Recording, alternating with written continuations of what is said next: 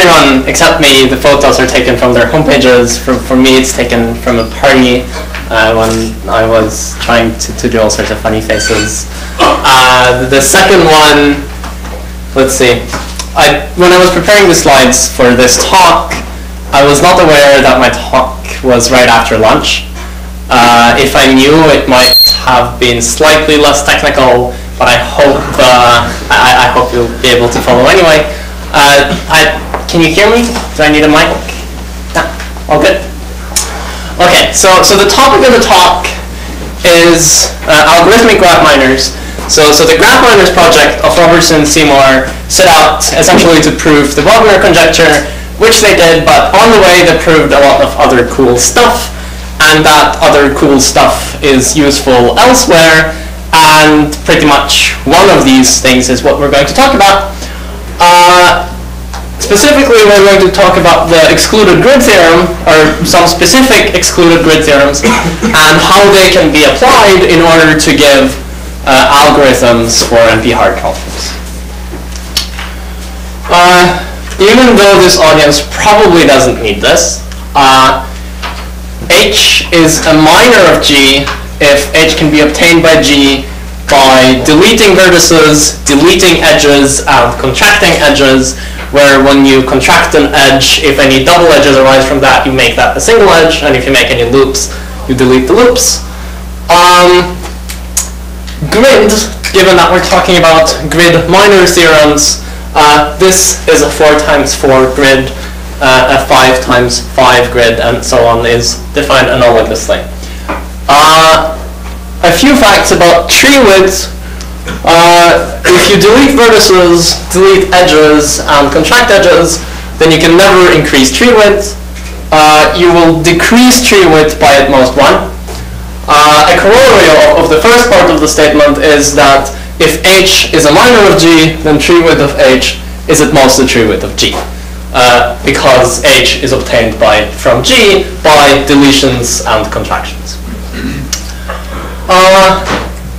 One can show, this is actually surprisingly difficult to show, that the Treewidth of a T times T grid is T. So it's at most T, and it is also at least T, so it's exactly T. From this it follows quite directly that if G does contain a T times T grid miner, then the Treewidth of G is at least T. Now, the question is, what about the converse of this statement? If G has large Treewidth, does it imply that it also contains a large grid miner? The answer to this question is yes, but no, or no, but yes, depending on how you want to put it. So first, let's just play a little bit, and suppose we don't know anything about grid miners other than they are like subgraphs or subsets of in your graph. You ask the following question: is it possible that any graph of Treewidth, at least T, must contain exactly a T times T grid miner? And you would pretty fast conclude that this cannot possibly be the case unless NP is a subset of co-NP, because Treewidth is an NP-complete problem, and the large grid miner would be a certificate of Treewidth being at least, say, something. So you will have a certificate of no for an NP-complete problem, and that means that NP would be a subset of co-NP, or the other way around. However, you can ask approximate variant of this question. So if you have Treewidth 500, does it mean that you do contain a grid of size square root 500? And this, of course, has been studied quite thoroughly, as we, for example, saw a talk in the previous session. Here is a much more concrete counterexample than trying to appeal to NP versus co-NP. A clique on T vertices has Treewidth T minus 1 and only a square root T times square root T grid miner, because a T times T grid needs T square vertices to live. So in a clique of T vertices, there's only a square root T times square root T grid miner. And the corresponding conjecture is that there exists some fixed constant, strictly greater strictly less than 1, I guess this guy here should be, such that every graph of tree width at least t contains a t to the c times t to the c min. This of course automatically says that c has to be less than 1/2, right? And as far as concrete counterexamples go, I think there is a graph on t log t vertices for which the largest grid minor is square root t times square root t, but nothing bigger is known. So it could be that this constant c actually is like 2.1. As we have seen in the previous session, was that every graph of tree width t contains a fifth root of log t grid as a minor.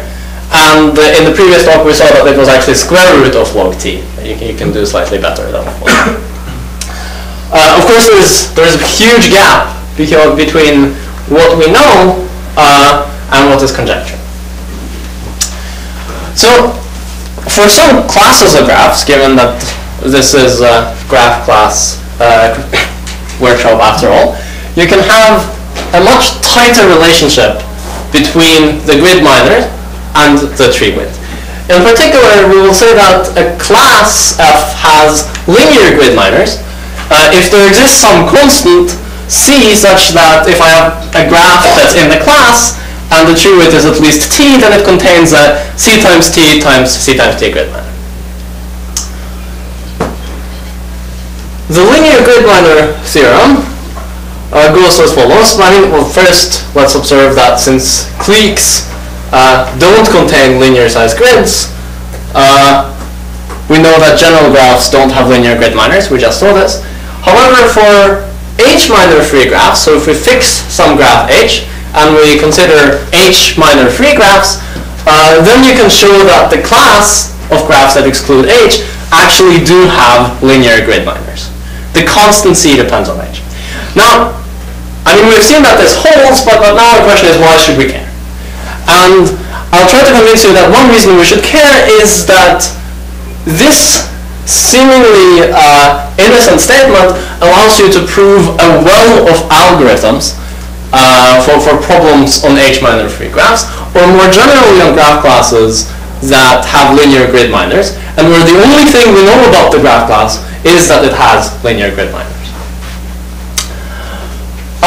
The first observation is that if you have linear grid minors, then you have sublinear tree width. So I say that a class has sublinear tree width is if I take a graph G in the class on n vertices, then it has then the tree width is at most m to the epsilon for some epsilon less than 1. Well, specifically, if you have linear grid minors, then the tree width of any graph on n vertices is at most roughly square root m. And the reason for that is, of course, that t times t grid needs t square vertices. When you have sublinear tree width, then you get fast exact exponential time algorithms for a lot of problems. So here is one example. We're going to look at independent set. So an independent set is a set of pairwise non-adjacent vertices. And the independent set problem goes like this. I give you a graph. I give you an integer k, and I ask you, is there an independent set in the graph of size at least k? On general graphs, this problem is really, really hard. There is no m to the epsilon, so if I give you a polynomial time, I cannot m to the epsilon approximate the size of the largest independent set for any epsilon less than 1, unless p is equal to np. There is no sub-exponential time algorithm under assuming the exponential time hypothesis, and there is no FPT algorithm assuming that FPT is not equal to W1.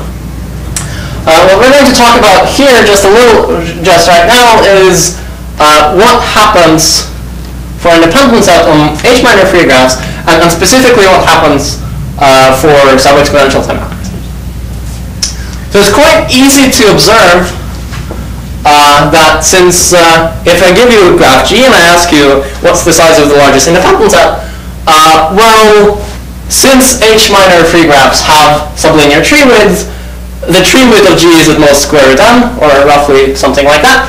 So we compute the tree decomposition of G, and it is known that there is a constant factor approximation of tree width that runs in time poly n times c to the power of the tree width. So if the tree width is square root n, then we constant factor approximate tree width in time, say 2 to the square root n. Okay. Once we have a tree decomposition, we just find the smallest independent set in time 2 to the tree width. Such an algorithm is also known, and we end up with the exact algorithm for independent set on H-3 graphs that only uses 2 to the square root n time. Of course, there was nothing special about independent set in this algorithm. The only thing we used about independent set in this algorithm was that it could be solved in time 2 to the tree width.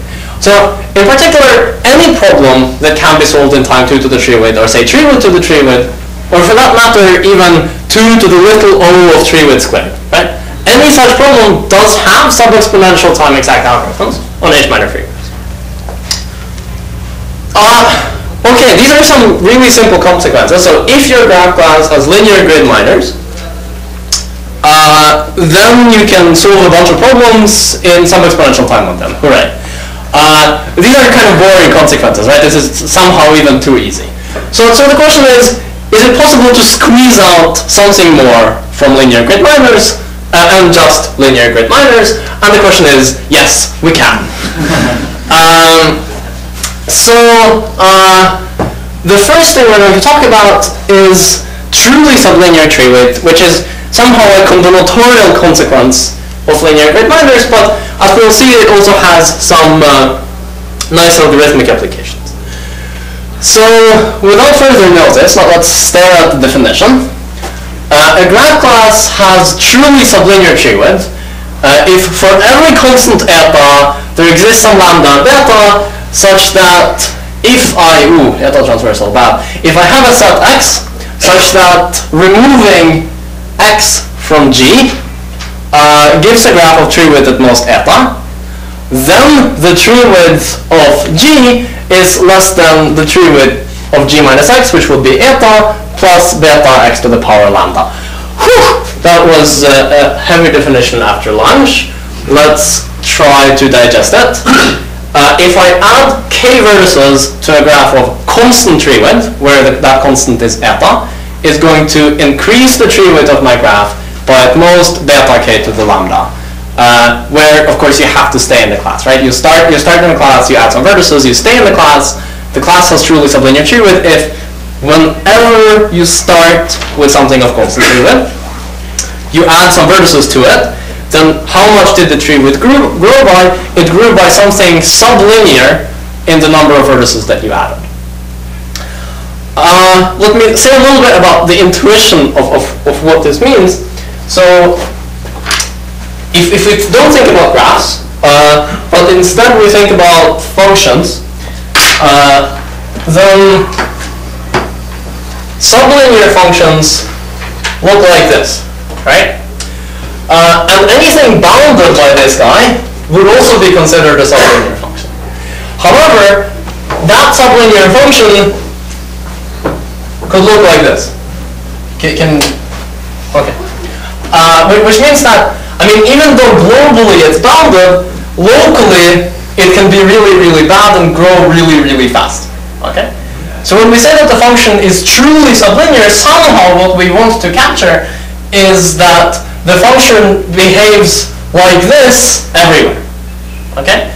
And the way we formalize it in this particular instance for graphs and with the function, so if you think of this guy as the graph and this guy as the tree width, then the way we formalize it is that if I take any graph of constant tree width, add some vertices to it, then the tree width grows sublinearly in the number of vertices that we add. So, let me, which one is it? Right, okay. Thanks. Okay, so if you have linear grids, then you have truly sublinear tree width. This is the first non-trivial statement of my talk. So how can we prove this? Still an easy proof.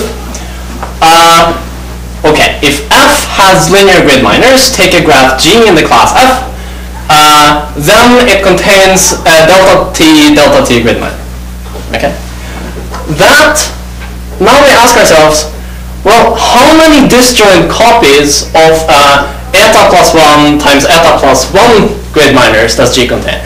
Well, we just pack eta plus 1, so where eta is some small constant, right? So we just pack these little grid minors inside this guy, and the number of guys we can pack is, well, this is the dimension of the grid, so that is that size squared divided by the size of the little grid, right? So it's going to be something like delta Treewidth squared over eta plus 1 squared, which is some constant, like it's delta squared over eta plus 1 squared, times the square of the Treewidth of the graph.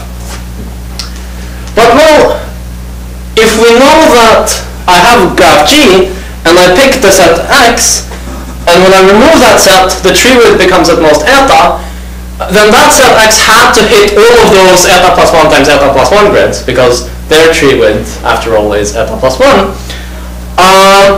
Then I know that the size of X is at least gamma Treewidth squared, right? Because I needed to hit each of these little guys.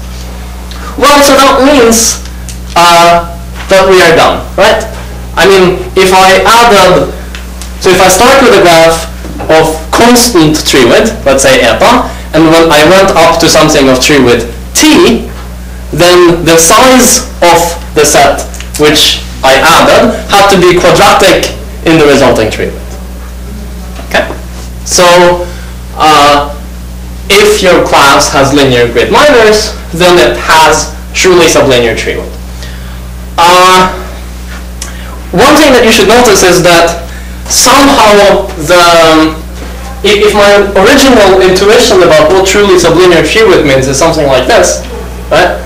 And then you look at the definition looked somewhat complicated. I mean, we said something that for every constant eta, there exists a lambda and a beta, such that when I add x vertices to a graph of Treewidth eta, some stuff happens.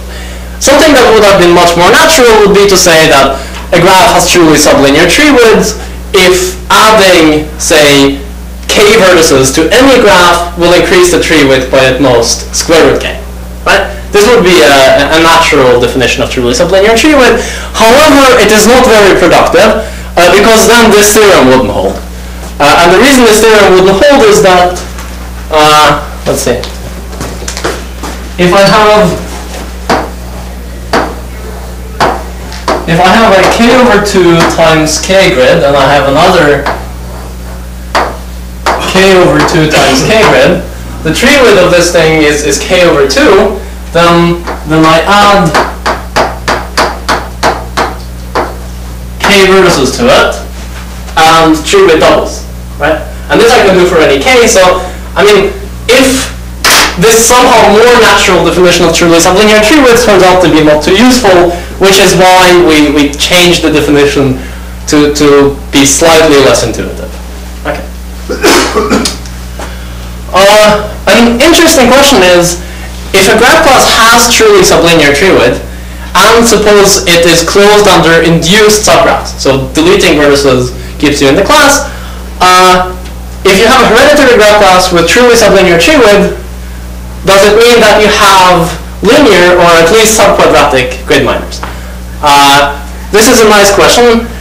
I have to admit that I haven't thought about it very, very much, but if this turns out to be true, it will be quite cute.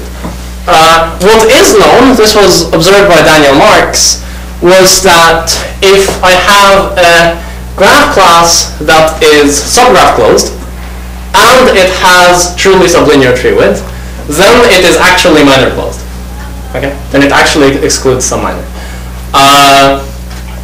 Well, it's not minor closed, but it excludes a minor.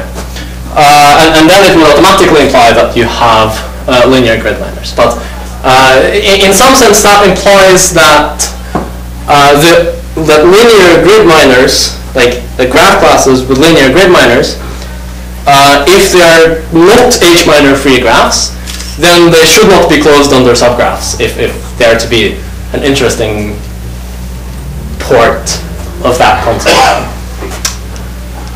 Okay, here's a question. Suppose a graph class has sublinear treewidth. Does it mean that it has truly sublinear treewidth? There are examples of hereditary graph classes that do have sublinear treewidth, but don't have truly sublinear treewidth. And here is a simple example. If I take cliques, but such that every edge of a k clique must have been subdivided at least k times.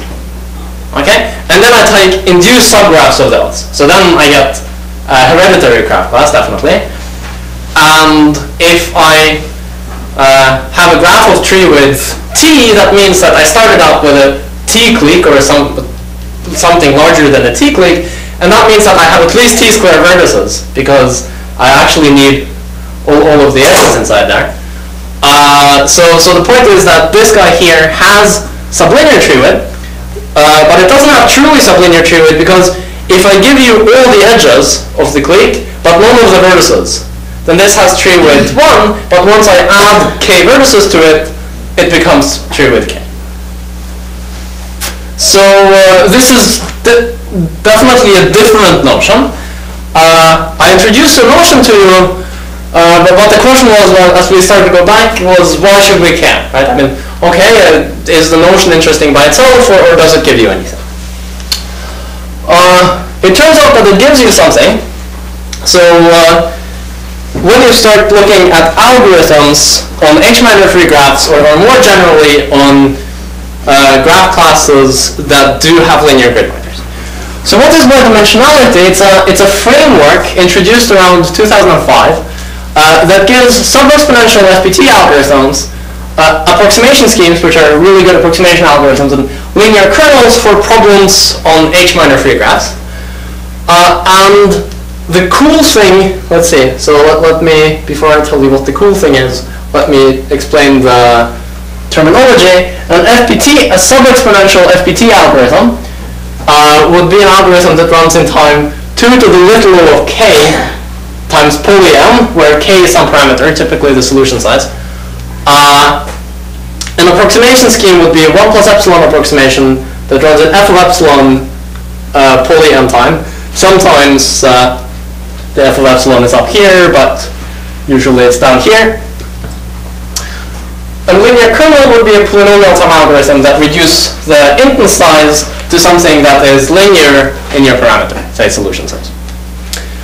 A cool thing about bidimensionality is that it's based solely on linear excluded grid minors. The only thing all of this stuff uses is that H-free graphs have linear excluded grid minors.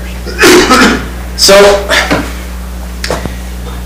if you actually look back in the old papers, so if you look at, for example, the domain Hajagai paper from SODA 2005 that does approximation schemes, this is actually not quite true because at that time we didn't really know that H-free graphs have linear grid minors, so they had to do a bunch of other things. But looking back at what they were doing and reformulating it, among other things that we were able to do here was to show that it only depends on having linear grid minors.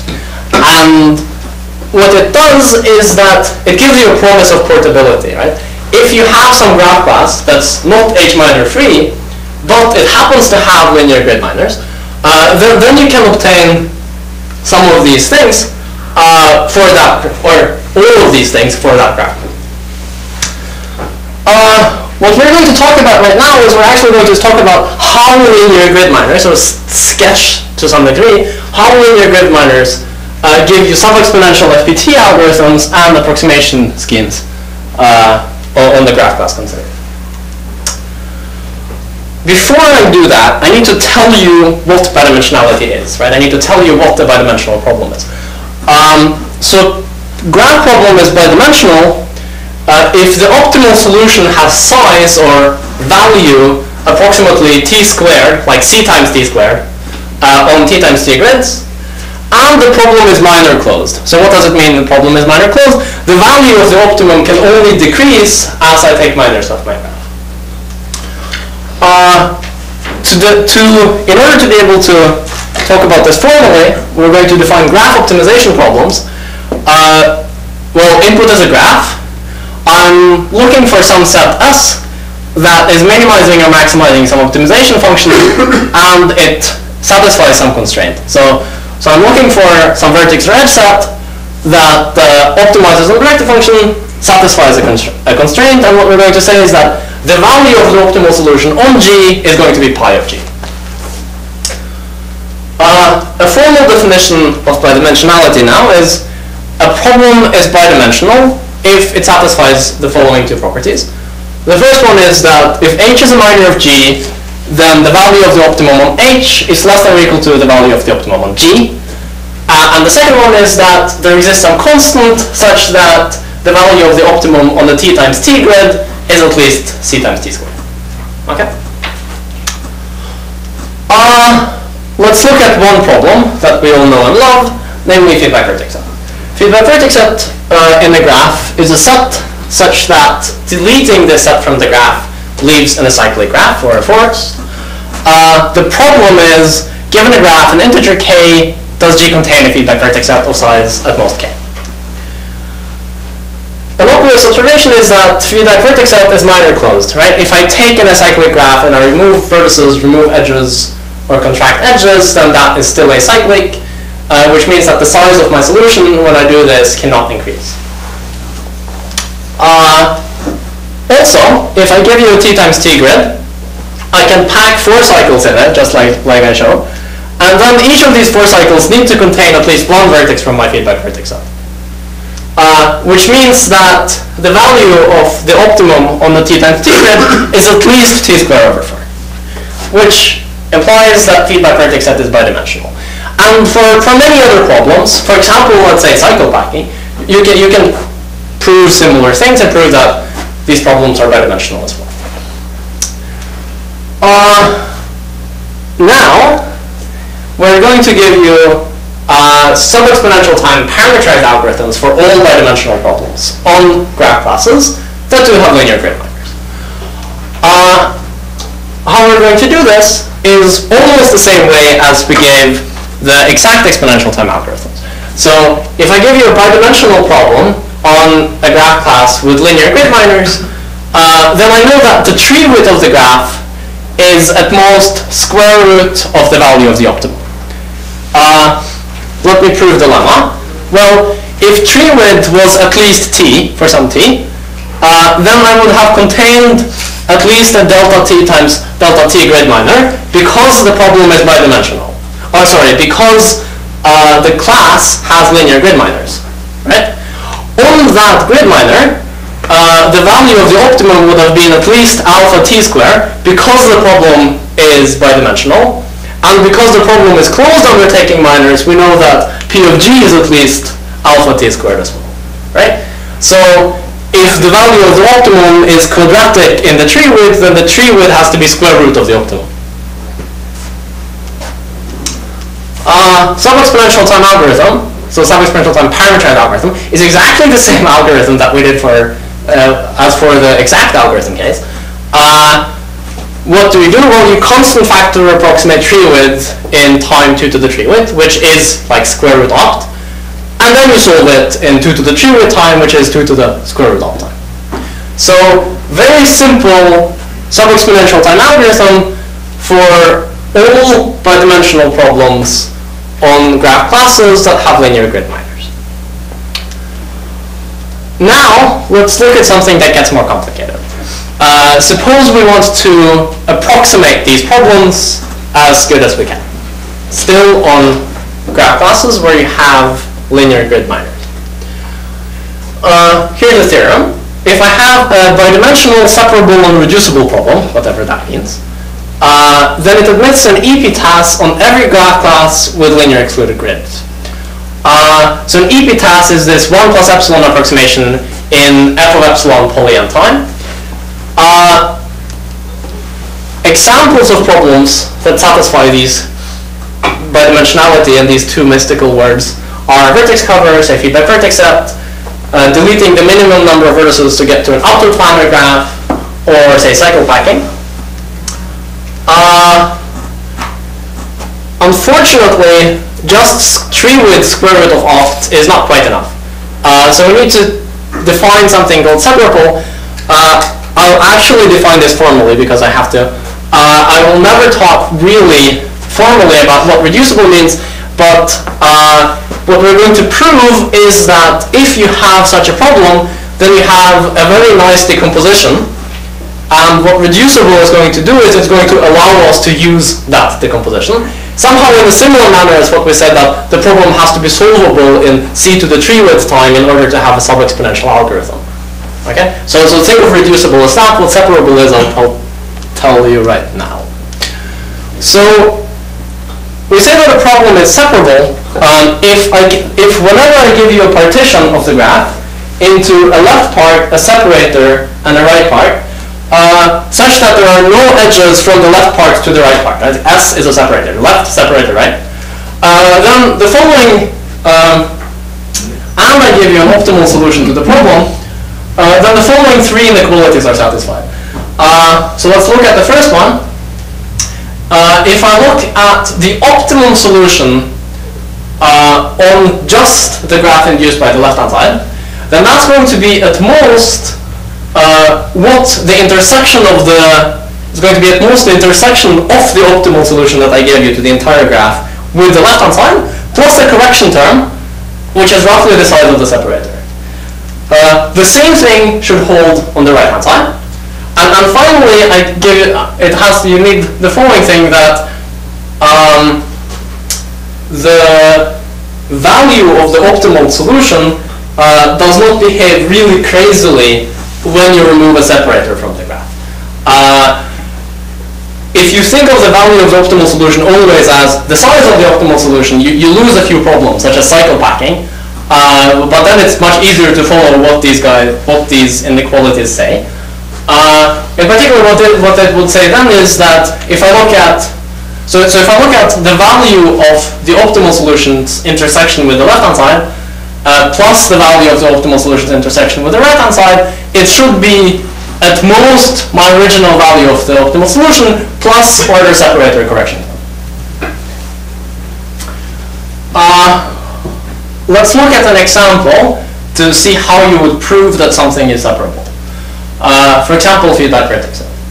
So if I give you a separation of a graph into left, separator, and right, and I have some optimal feedback vertex set in my entire graph, if I remove a separator from the middle of the graph and I look at the intersection of the feedback vertex set on the left side and the right side, well then this is still a feedback vertex set of the left side, and this is still a feedback vertex set of the right side, which then means that the value of the optimal solution on the left-hand side is at most the value of L intersection opt, right? We don't even need the correction term.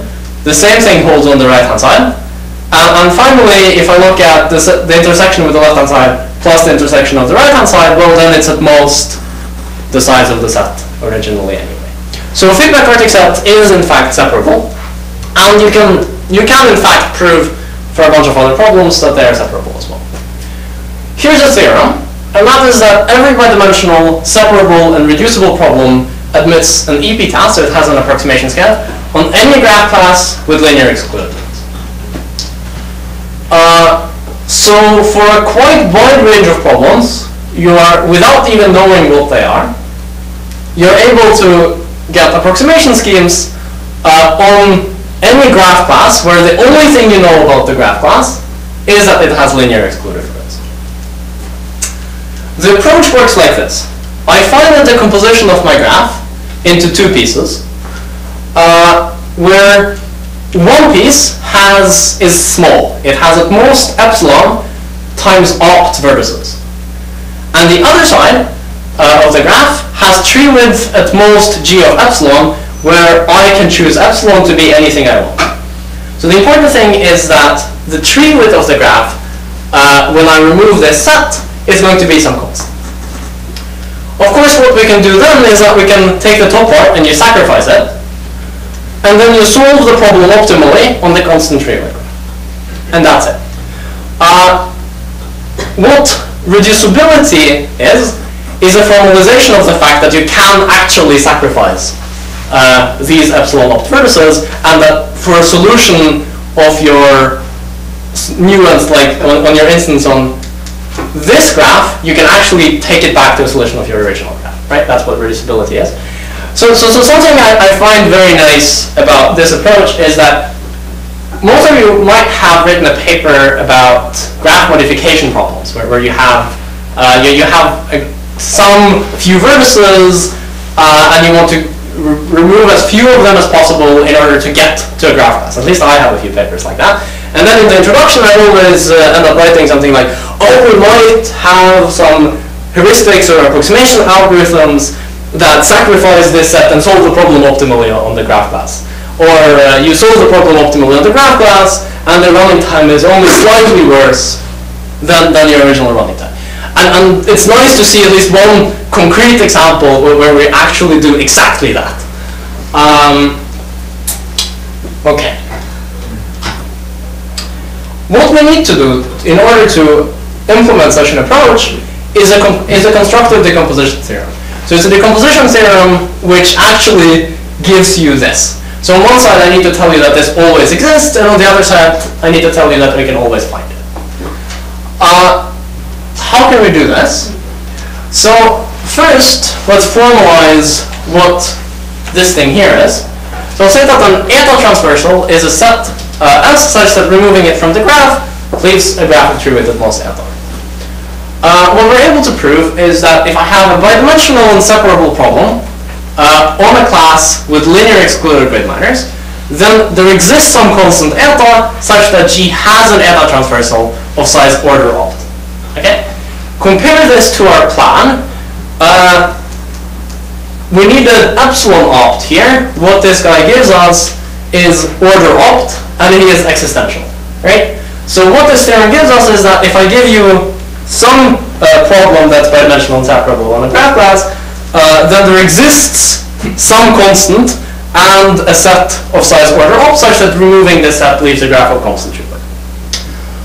It's not quite good enough for what we're trying to do, but then we can show the following.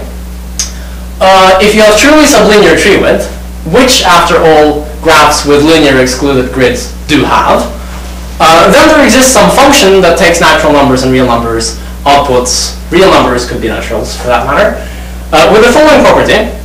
If I give you a graph class, if I give you a graph in the class, and I give you a set such that removing this set leaves a graph of constant Treewidth, then I can take this set and I can scale it down to an epsilon fraction of its size, such that removing this smaller set still leaves a graph of constant Treewidth, where the constant may blow up, but it only blows up as a function of the scale down in the size of the set. So what was the property? There is some function such that if I give you an eta transversal, then for every epsilon I can find the set x prime of size at most epsilon x, such that x prime, deleting x prime from the graph, leaves a graph of constant Treewidth, and x prime can actually be computed from g and x in polynomials. So if I have a transversal of size order opt, I can actually get the transversal of size epsilon opt, but for a larger but still constant Treewidth. Okay. So suppose I want to implement my plan that I told you about earlier. We know that there exists an eta transversal of size order opt. If we could find such an eta transversal, then we could scale it down to some eta prime transversal of size epsilon opt, and then we could sacrifice and solve, just as before. The only problem is that we cannot find any set x of size order opt, we just know that it exists. However, if we had a constant factor approximation for the eta transversal problem, we would be done, because then we would actually find a set x of order opt just for a different constant in the big O. What we know about this problem for general graphs is that you have log to the 3/2 opt approximation, and that's the best known, which unfortunately isn't quite good enough for us. However, if your graph class has truly sublinear Treewidth, then there is a constant factor approximation with the caveat that it runs in time n to the f of eta. So as long as this guy is a constant, it's polynomial time, but the running time explodes as eta goes bigger. So these are the three pieces in our algorithms, and that's pretty much it. This is how we can make it work. So here's a scheme of how we can get, if I have a problem on say an h-3 graph class, if the problem is bidimensional, separable, and reducible, then we're going to see how to get an epitas. If it's h-3, then it has linear grid minors, right? If the graph class is h-3, then we have linear grid minors. If a graph class has linear grid minors and is bidimensional, then we have the parameter Treewidth bound. So we know that Treewidth is at most square root of alt. Using the parameter Treewidth bound and that the problem is separable, we can prove that there exists an eta transversal of size order alt. The fact that if we have linear grid minors gives us truly sublinear Treewidth, which gives us the scaling power, that we can scale an eta transversal down to some eta prime transversal, which is much smaller. This thing can then be used to give a constant factor approximation, which in turn allows us to find an eta transversal of size order opt, which we then can scale down to size epsilon opt, which then gives us the epitas. Okay? And of course, if I'm considering a problem on a graph class where we don't really know, which satisfies only part of these things, but we know that the problem in the graph class satisfies a cut in this graph, right? Dependency graph. Then we can still conclude the epitas, right? So for many problems where we weren't actually able to apply this machinery directly, we were able to observe that, hey, but this problem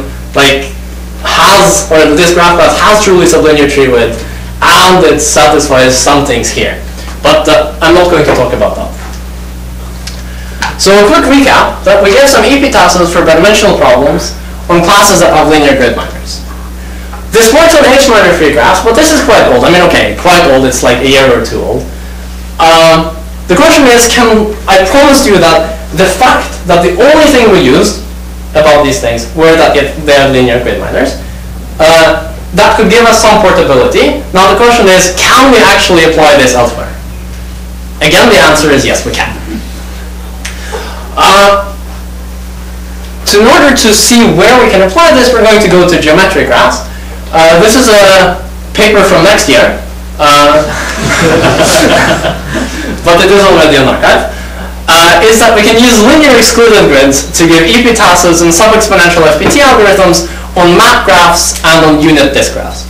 So in the remainder of the talk, I'm going to talk about just unit disk graphs and only epitases and not sub-exponential algorithms on map graphs or sub-exponential algorithm on unit disk graphs. So this is the part I'm going to focus on in the rest of this talk.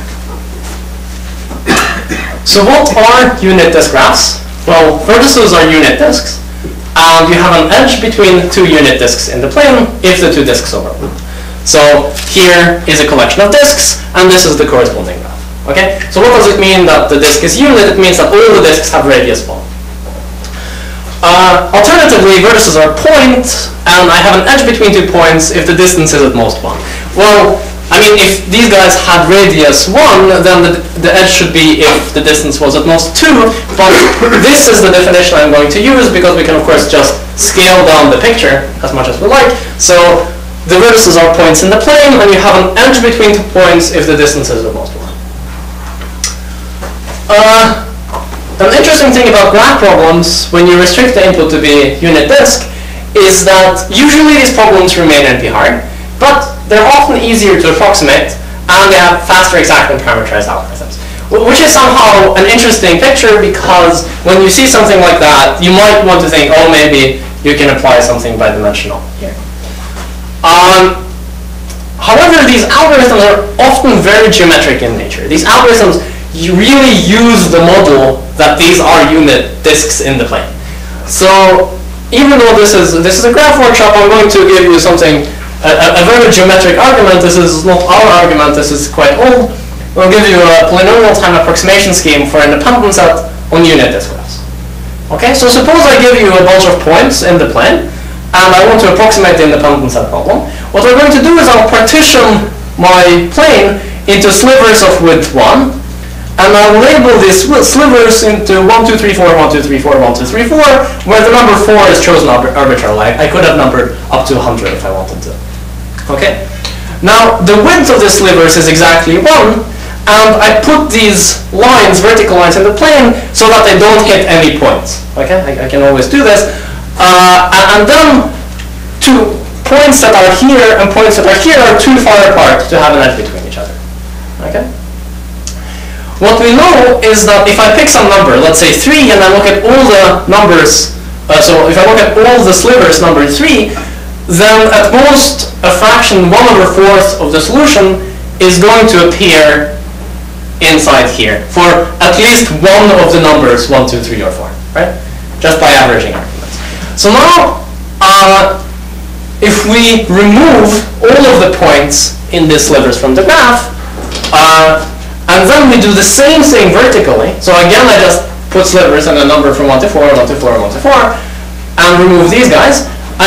The total amount I have removed is at most a fraction 1/2 of the optimal solution.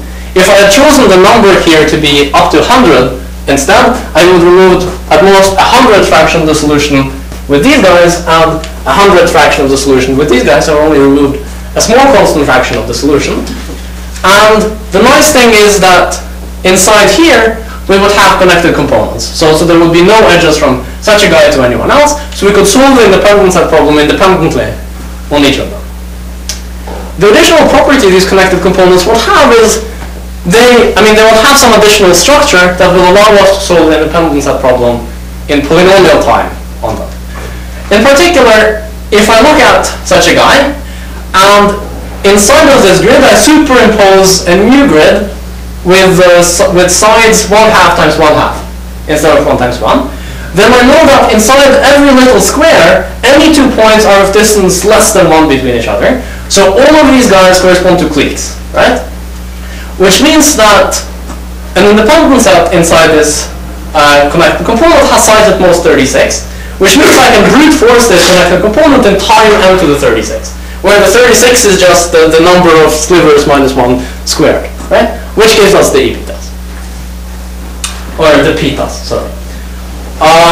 So what did we see? Well, we saw a very geometric approximation scheme for independent set on unit disk graphs.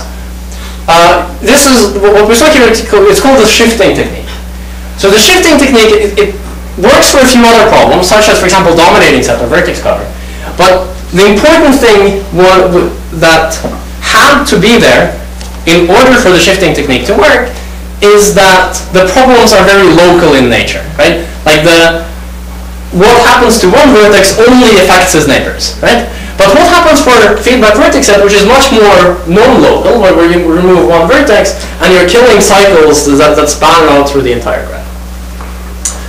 Or cycle packing, so what is the cycle packing problem? I give you a graph G, integer k, and I ask you, can I pack k vertex disjoint cycles in the graph?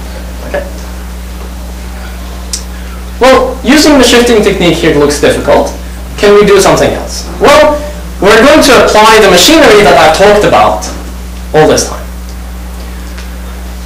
If unit disk graphs had linear grid minors, then we would already be done, right? And there would be no point in talking about what I'm talking about this anyway.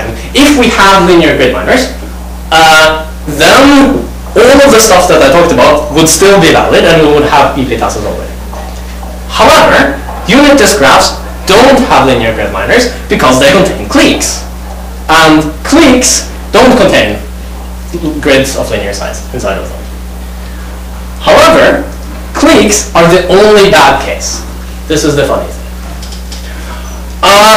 What we can show is that if I take a unit disk graph and it doesn't contain any clique of size gamma, and it has Treewidth at least t, then it contains a t over 21,600 gamma cubed times t over 21,000 gamma cubed grid minor. In particular, for fixed values of gamma, it means that unit disk graphs that don't contain a clique of size gamma have linear grid minors. which in turn directly implies that feedback vertex set and cycle packing and all of these bidimensional problems actually have epitasses on unit disk graphs with no large cliques. So, in order to get approximation schemes on unit disk graphs, what we need to do, we just need to clean the cliques. We just need to get rid of the cliques in some efficient way. One thing that I would like to say is that we prove a theorem pretty much like this for map graphs as well, which means that the algorithms we're going to talk about for unit disk graphs pretty much transfer to map graph as well. Not quite, but I'm not going to talk about it. Let's look at feedback vertex. If I have a clique in my graph G, then any feedback vertex set in G has to contain at least C minus 2 vertices of C. Because if I leave 3 vertices in a clique, well then I leave a triangle. And then my feedback vertex set wouldn't have been the feedback vertex. So here's an algorithm. Based on epsilon, I pick some number t, namely 2 times 1 plus epsilon over epsilon. And if I find a clique of this size, then I take the entire clique, I put it into the solution, and I proceed with the graph minus that clique. That's it. How does this affect my approximation ratio? Well, let's just see what happens clique by clique, right?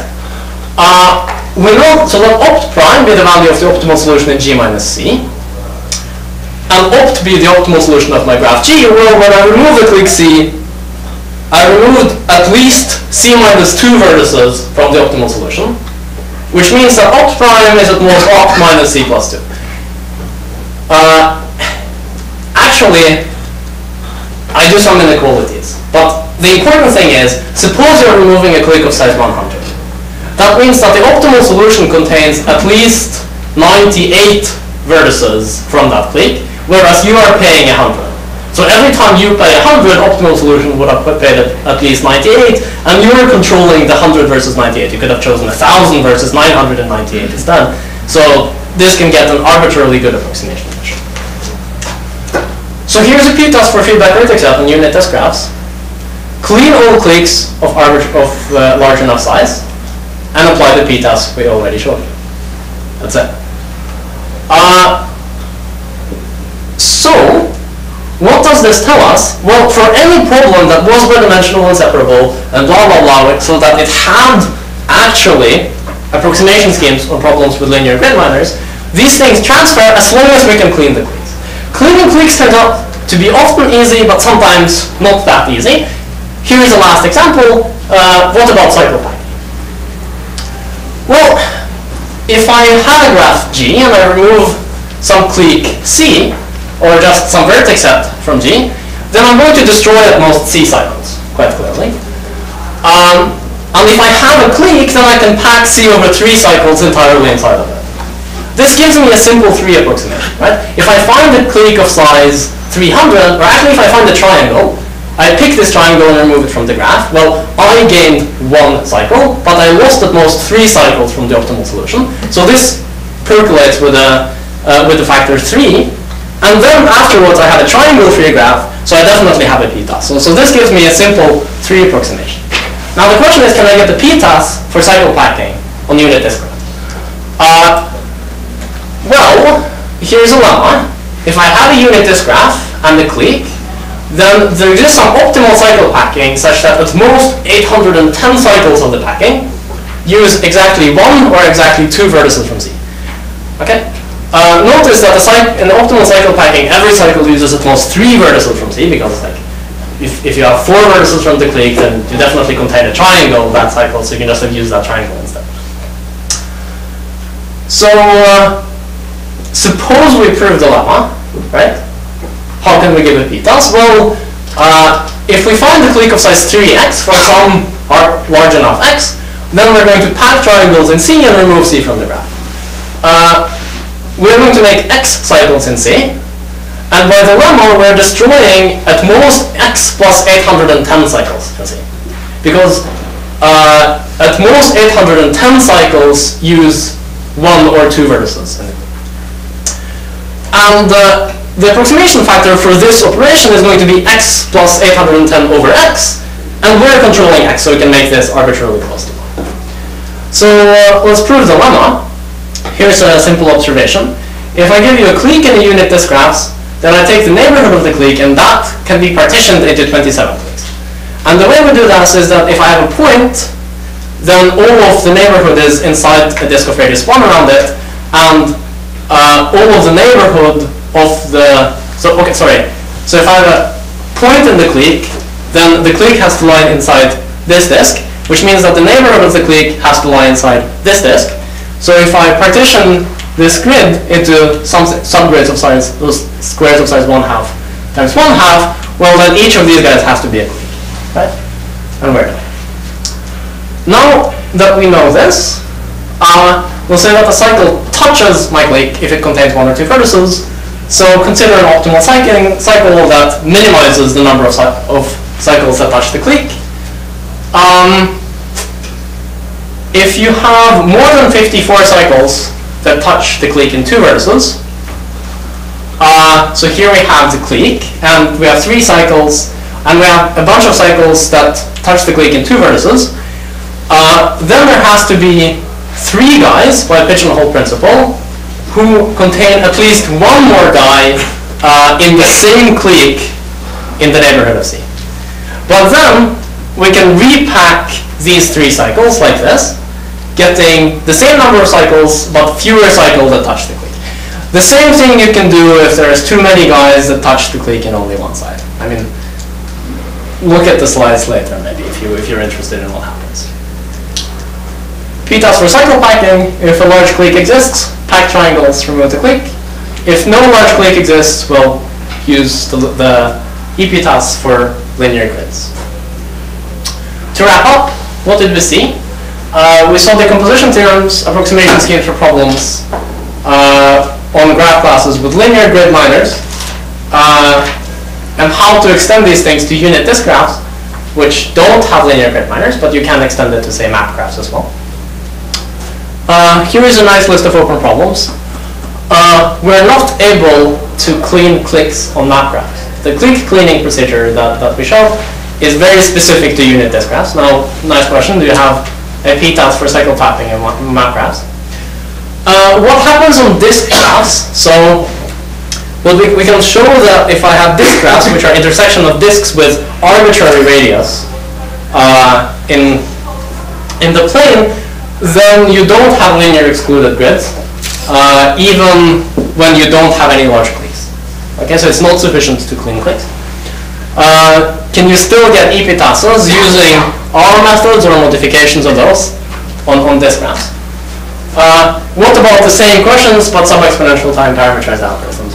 In fact, you can clean cliques in sub-exponential parameterized way. I mean, I'm not going to talk about how, but you can. So all the results I talked about actually extend to sub-exponential parameterized algorithms as well.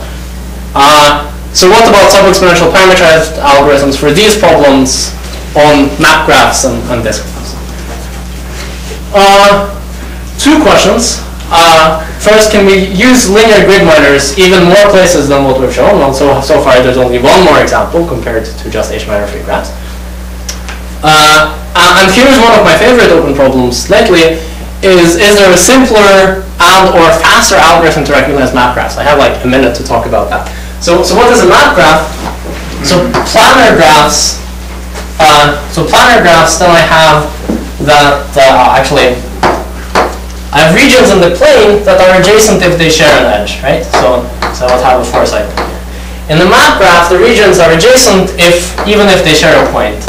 So this would represent the 4th lead.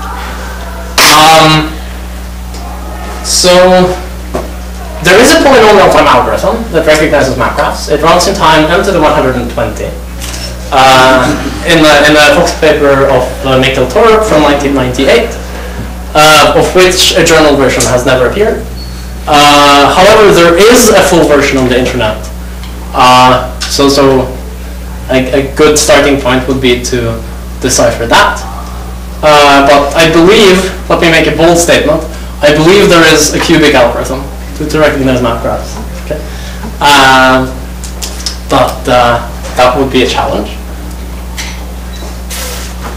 This talk is based on 3 papers by Dimensionality and something. Check them out. Otherwise, thanks.